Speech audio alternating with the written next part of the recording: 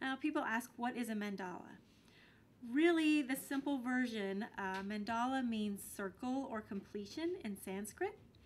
And it's just a way to create and bring together your intentions. Originally, it was created through the Buddhist religion. It oversees various countries and cultures and really has a lot of meaning behind it. In regards to the mandala itself, it's a form of circles, and the outside being somewhat our static life and the things around us and the motion and the noise and all of that. And as we go towards the center, it's the enlightenment and knowledge and power that we have within. So that's what you're seeing in mandalas. Today, we're just going to learn how to create a beautiful piece of art using either a flat surface or rocks. These are something I find just really beautiful to look at. Mandalas are also very therapeutic. So for people that just need to calm down and relax a little bit, it's kind of a meditative point of view.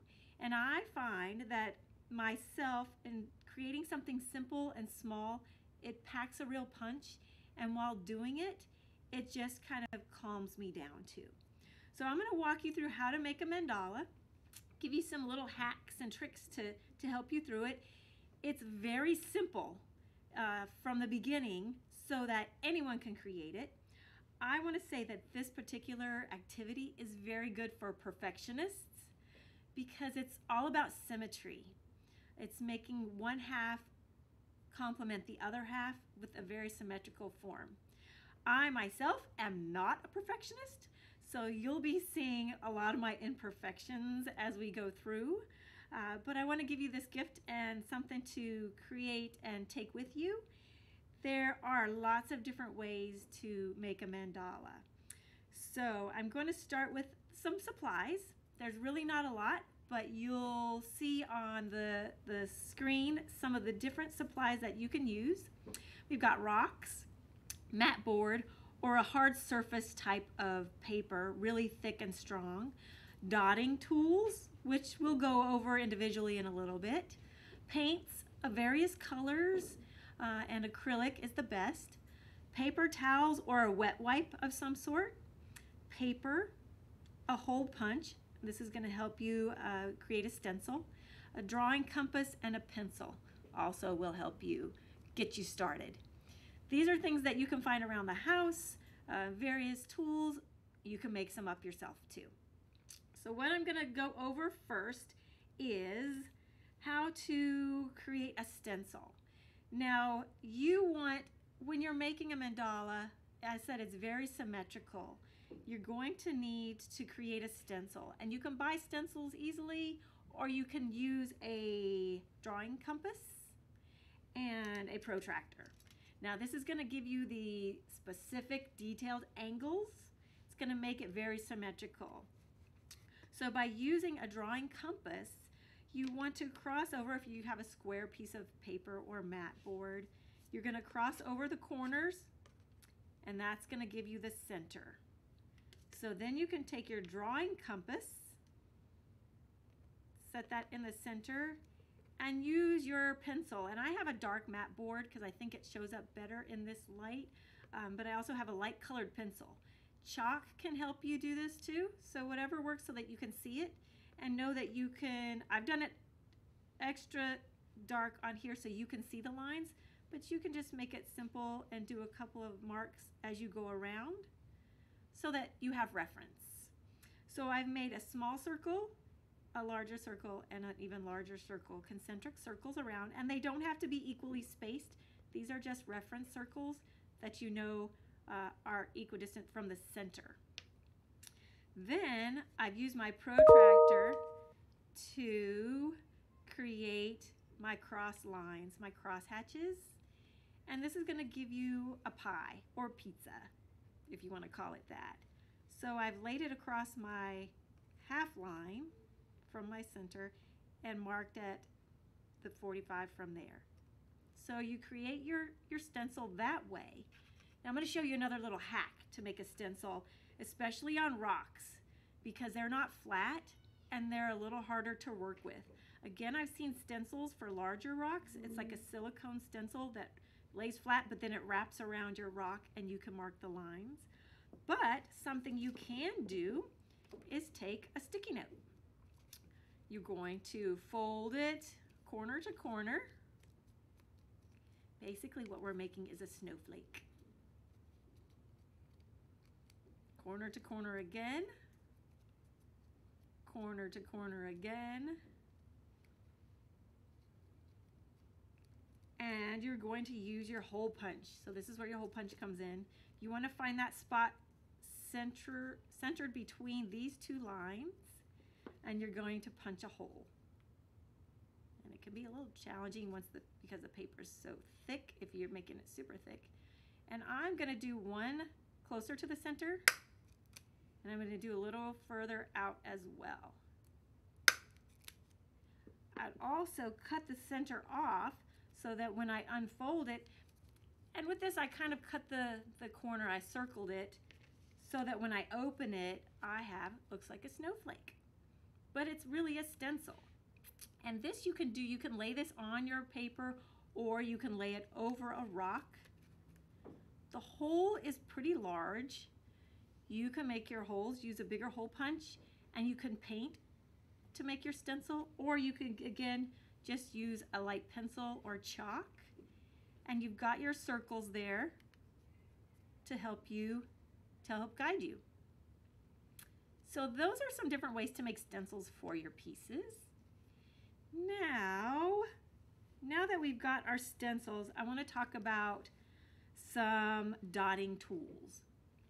Dotting tools are anything that you can find around your house. There are dotting tools that you can purchase.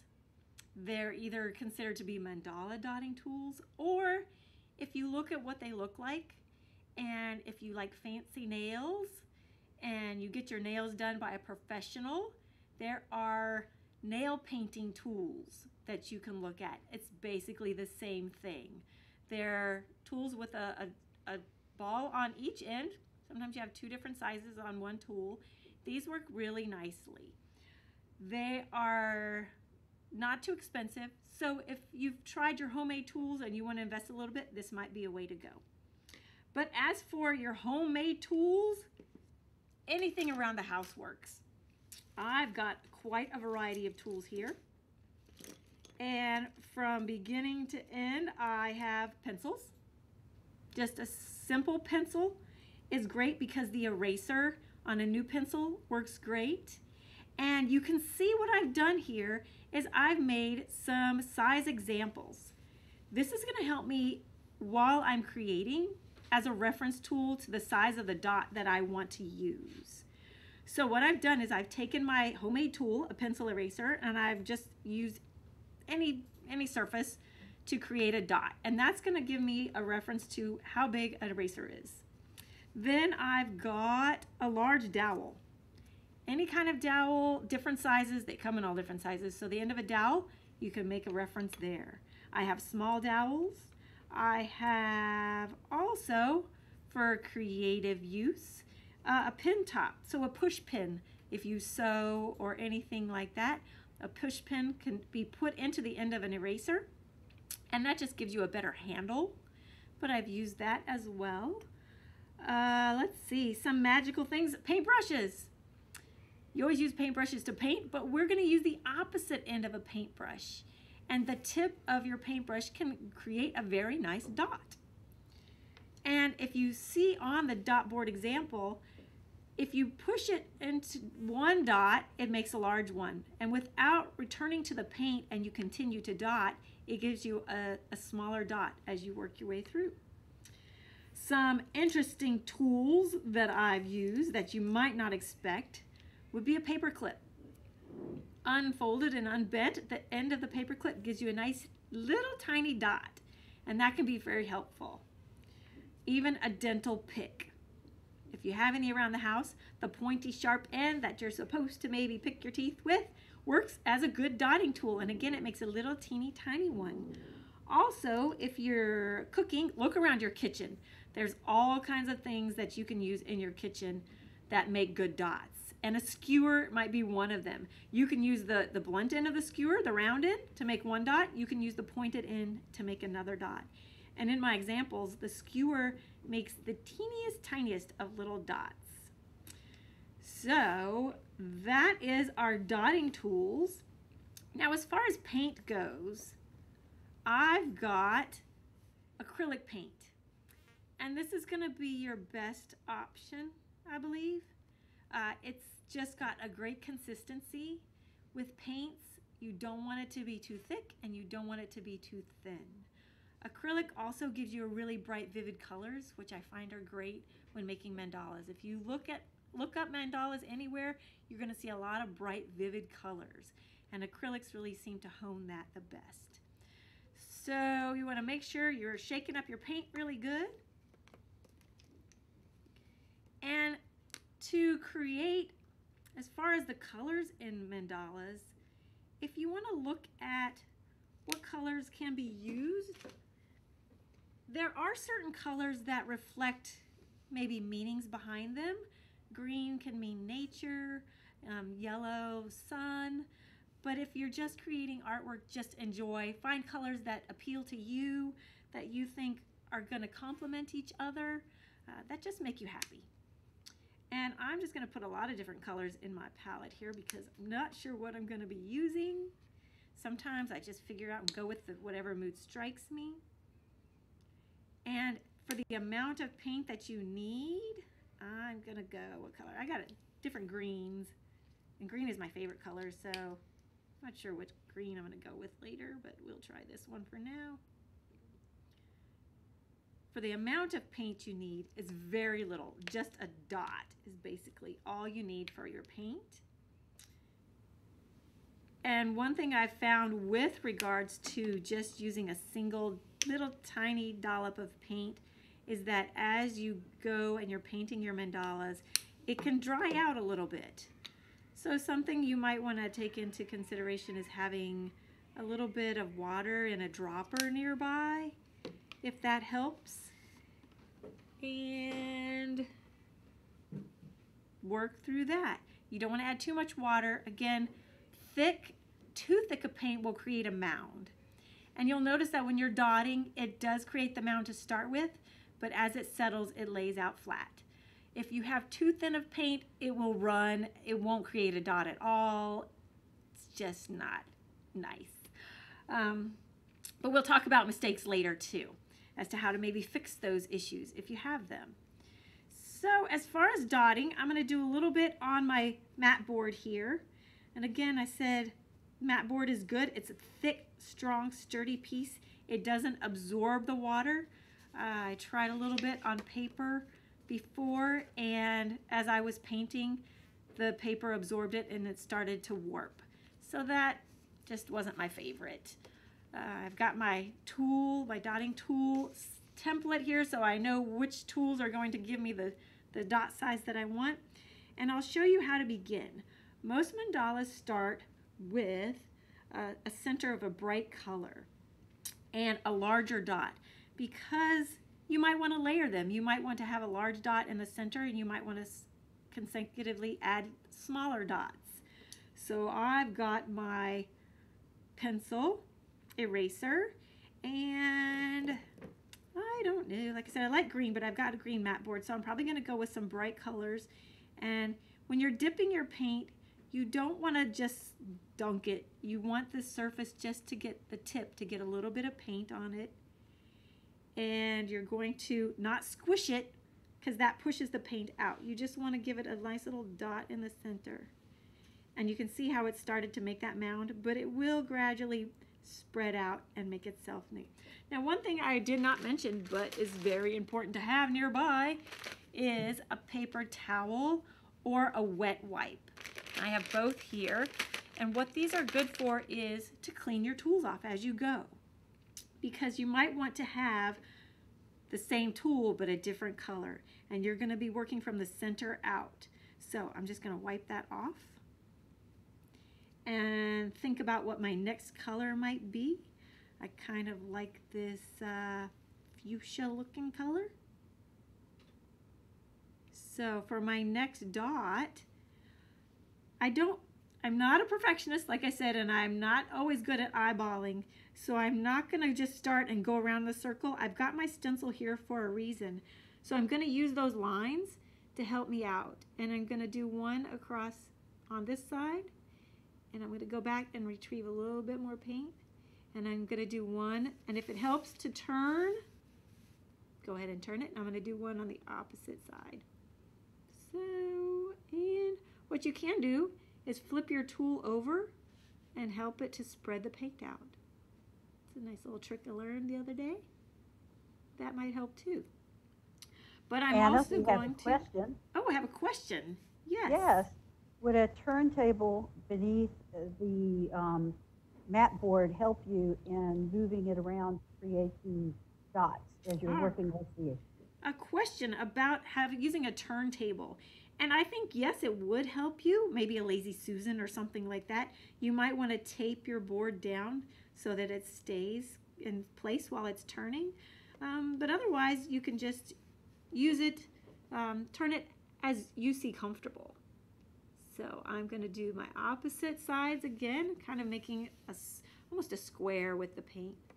And one thing that helps is if you notice like your dot wasn't as good, you can go back and dot over it. If you don't think it's as circular or as large as you want, you can just cover it again. So I've got my 4 there. Now I'm going to put some maybe smaller dots in the middle, in between these dots. So my small dowel gives me, I'm looking at my template, gives me a little smaller circle that I might like to go in and do some orange. Again, I'm not submerging it, I'm just getting a little bit on my tip and putting that in between. And this one looks like it's giving me a bigger, I gotta spin it so my brain works that way.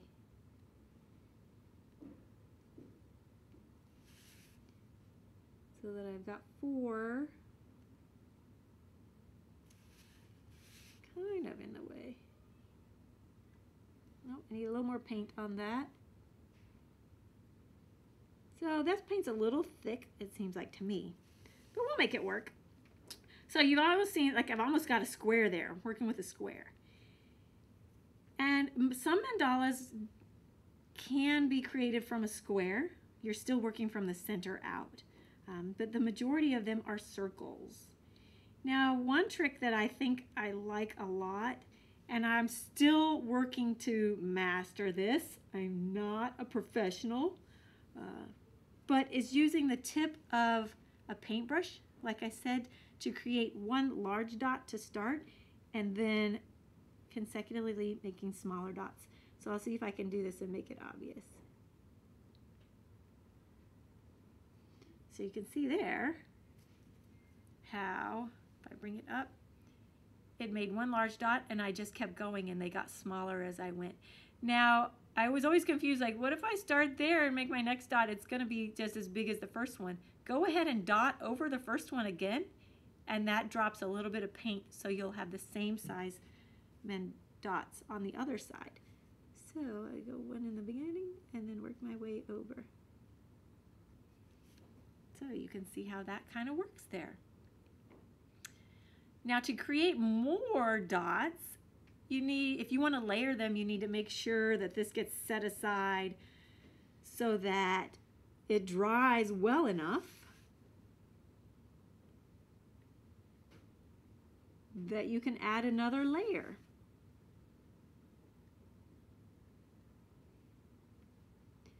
And like I said, this is a really good therapeutic thing. It's like coloring almost, but it's with dots. And I have found that I really enjoy small projects that pack a punch. And this is one I thought would be very difficult to really get right. And what I found is it doesn't matter. One thing that we say in our art classes is don't strive for perfection, strive for uniqueness. And I'm going to have to say mine are very unique. So we've got a little bit started there. And as you would see, you just continue to go on out.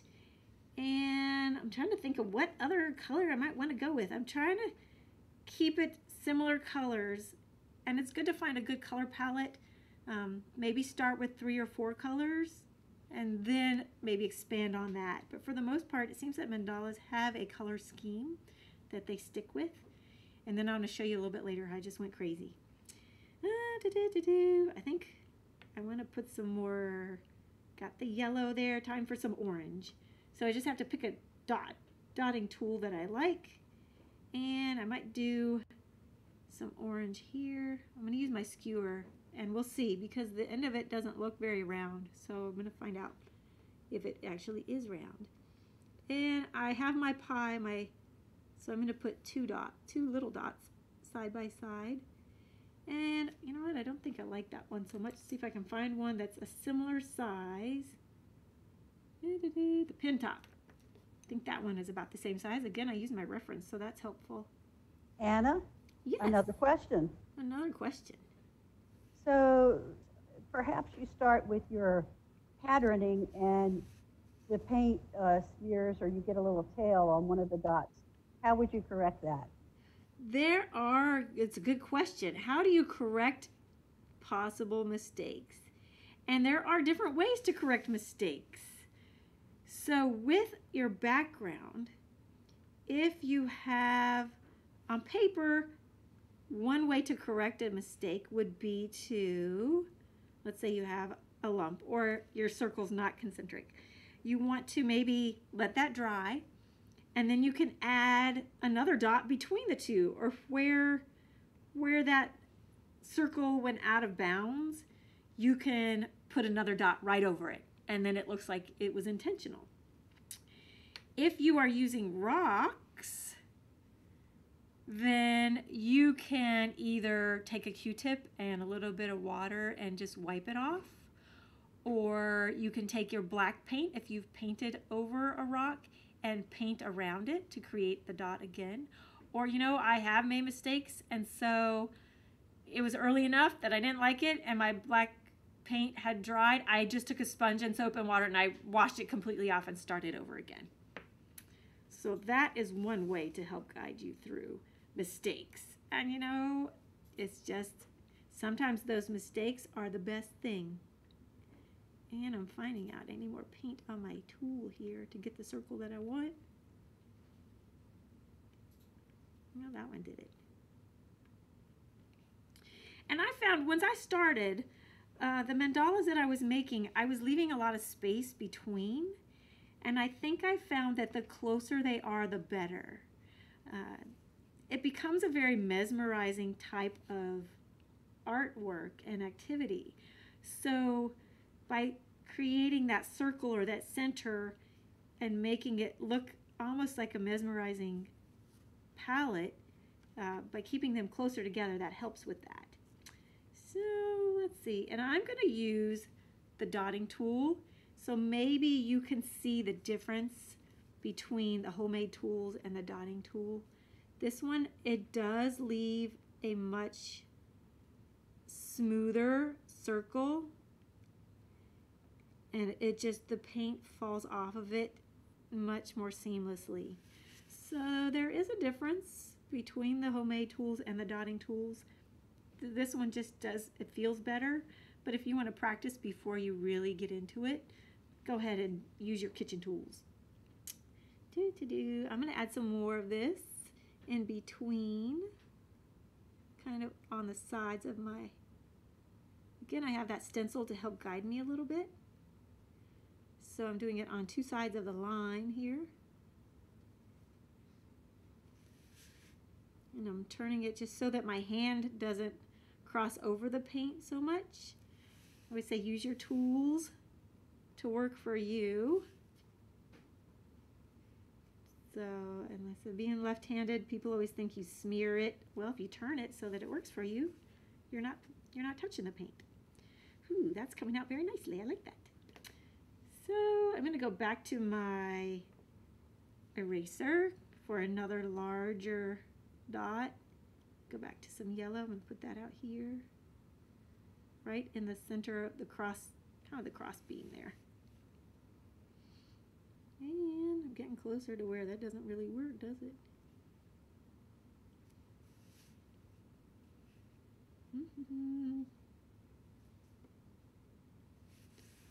Like I said, it's good for perfectionists, but it's also just good for fun. And that's kind of starting to take shape. So you can almost see how the circles are turning into a design, even though it's just one right after the other. And so I'm going to set that aside for now and talk a little bit about how you might work on the rocks. It's really not a lot different, but I could let that dry so that I can layer it a little bit too. Rocks are basically the same thing, but I find them just more interesting. I like rocks. They're a little more tricky because they're not flat surface. They're a little obscure, oblong, and it's really difficult to find a perfectly round rock. So you've just got to create your stencil within the rock shape and work with it as best you can. So I've got a black background. You can paint your rock for a background, or you can not paint your rock. Either way works well. You can kind of see the difference between the two, and depending on what colors you paint with, I think a black background just really helps things pop. I always like to do that, outline my art or use it as a background. Another type of rock that I've seen is, it's not a mandala per se, but they've used shapes and done the black background shape and then done some dotting or made a mandala within that shape itself. And it really just lends itself to making a really bright, vivid, colorful picture for yourself. So, let's see, I'm going to use my small dowel because it's a small rock, and I'm going to try some green and blue. Just dot it in the center, and I'm going to wipe it off because that's the only one I'm going to do for that. And I'm what other colors? I like the fuchsia again. I think these colors lend themselves nicely to each other. So I'm going to go opposite. By doing the opposite to start with, it really gives you the symmetry that you're looking for. If you're good at eyeballing things, this really just breaks it in half so that it helps. And I'm going to do more. Instead of just doing 4 dots, I'm going to go all the way around the circle and fill in the pie.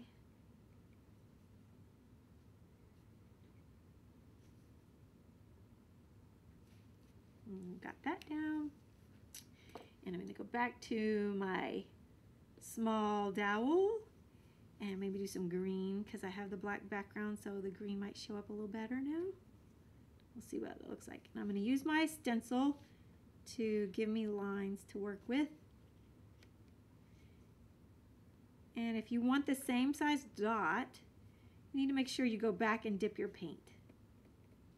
Anna, another question. Another question. Wonderful. Yes, when you complete your rocks, do you seal them with a material afterwards to protect the dots in the design? Do I seal my rocks after I've completed the painting of them? Absolutely, I do seal my rocks. Any kind of spray sealant works well, and that helps to just protect it. If you're going to put it outside in a rock garden, definitely it helps. And it also, by putting a sealant over it, it kind of gives it a little shine, so it makes it really, really nice, and it stands out that way. Yeah. Alrighty, I'm going to use my dotting tool again, and I'm going to add some yellow. I'm going to go with the 4th color just to give it some brightness. And what do I want to put? I'm going to put it between the green dots here. And like I said, I'm just kind of free flowing now, just seeing what's going to look good, where's it going to fit. You can decide to do it around each one or alternate. And there you can see I got a little excited. Definitely not centered it, but I'm not worried. All right, and I'm going to do some more. I'm going to use the big eraser. This might be too big though. I'm going to go back to the small dowel. Like I said, that my example board really helps to give me an idea of what I really want to use.